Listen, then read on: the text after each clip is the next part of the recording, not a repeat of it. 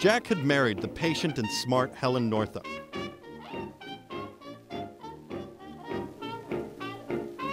The research group, including Helen, would have a great time struggling through the rest of the 1930s.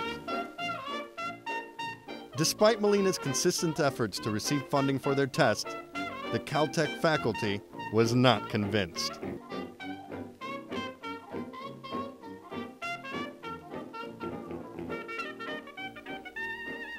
By day, the GALCIT Research Group readied themselves for the approaching hour they would first test their rocket propulsion system. Taking the role of group leader, Malina proceeded methodically as he set two goals to be met.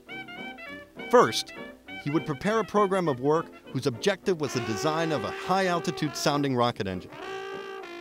The second goal was to conduct experiments of liquid and solid-propelled rocket engines to determine the problems to be met in making accurate static tests.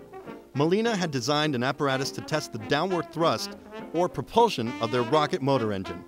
Foreman would engineer the casings and valves, and Parsons would develop and create the liquid, slow-burning fuel needed.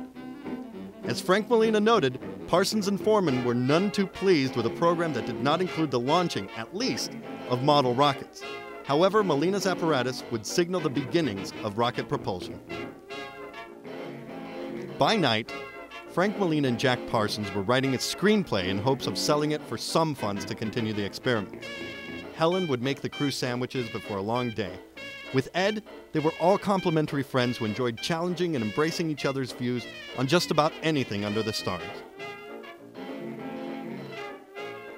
As many devoted intellectuals in towns and cities around the world, and the United States in the 1930s, the research group relished drinking, debating, and dreaming.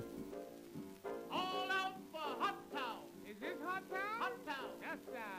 Like many others, they would later be questioned and scrutinized for views they freely discussed on nights like these at the Parsons household.